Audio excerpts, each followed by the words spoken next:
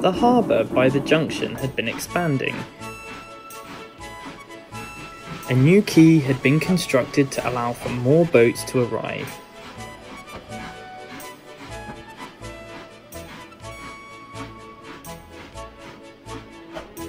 Thomas doesn't use the harbour much. He normally pulls passenger trains. But sometimes he helps with the goods.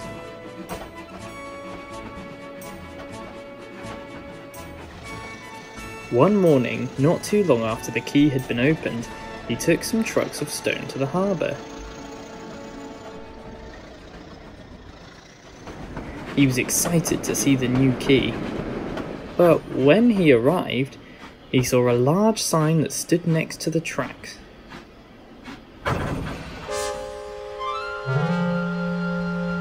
What?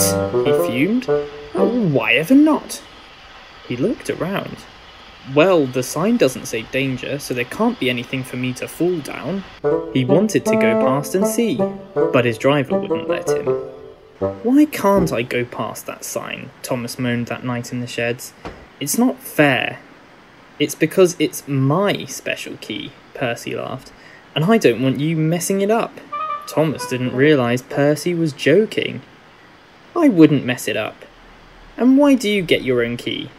It's my branch line after all. The next day, Percy was feeling a little unwell. Thomas saw this as an opportunity. You poor engine, he said. Why not pull Annie and Clarabel today? They're much lighter than trucks. I'll handle the goods. Are you sure? Percy asked.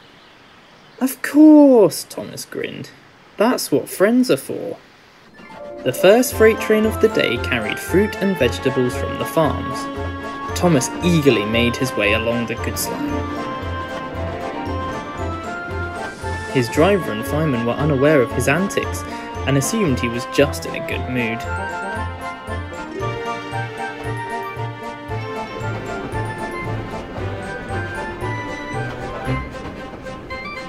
But when they reached the harbour, his driver struggled to get control.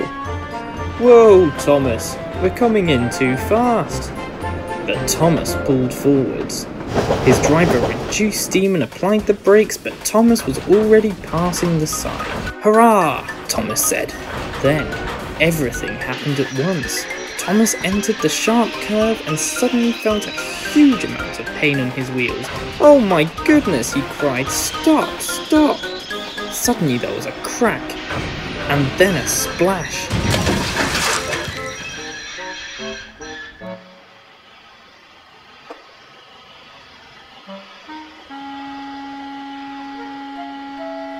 Thomas opened his eyes. He was hanging off the edge of the quayside, his buffer beam deep inside the coal barge. The trucks had mostly remained on the tracks, but the produce inside was bumped and bruised. Workers quickly secured the coal barge, but it was a while before they could lift Thomas out. Thomas was still puzzled about how the accident happened in the first place. The answer came a bit later, when the fat controller arrived. You are a very naughty engine. That sign is there because your wheelbase is too long for the curve. You can't get round it. Thomas felt very stupid.